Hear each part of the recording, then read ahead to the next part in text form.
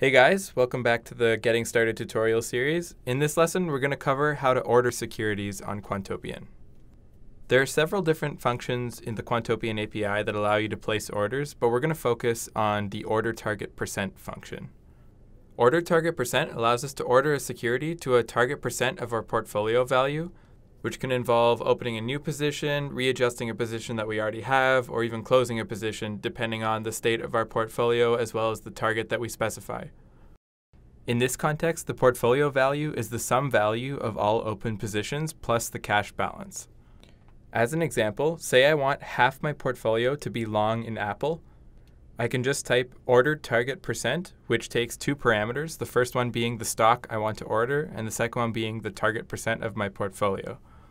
So here I'll put my reference to the Apple security as the first parameter, and then 0.5 or 50% as the second. Since I have a $100,000 starting capital base and no open positions, this is going to order me $50,000 worth of Apple stock. Now I'm actually going to add an if statement right before this, and I'm going to write if data.canTrade and then a reference to my security. And I'm going to cover in one of the later lessons what this actually does, but for now I'm just going to leave it in here. Now say I wanted to open a short position. It's almost the same thing. All I have to do is provide a negative value for the target percent.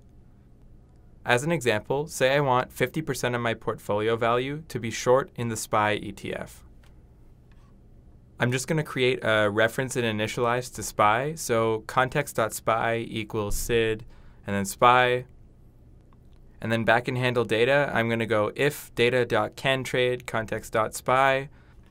And then order target percent of context.spy and negative 0.5 for 50% of my portfolio value as a short position. To see what this looks like, I'm going to run a full backtest for 1 month. And then I'm going to go to the transaction history tab and see the orders that were placed. So now that I'm in the full backtest window, I'm going to go to the transaction details tab.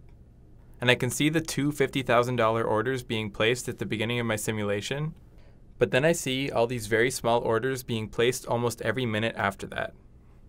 What's happening here is our portfolio value as well as the prices for Apple and SPY are fluctuating each minute. So the number of shares that are needed to make up 50% of our portfolio value is changing, and since order target percent is being called each minute, it's adjusting our positions to reflect this. The other order functions work similar to order target percent, and you can read more about them in the help docs.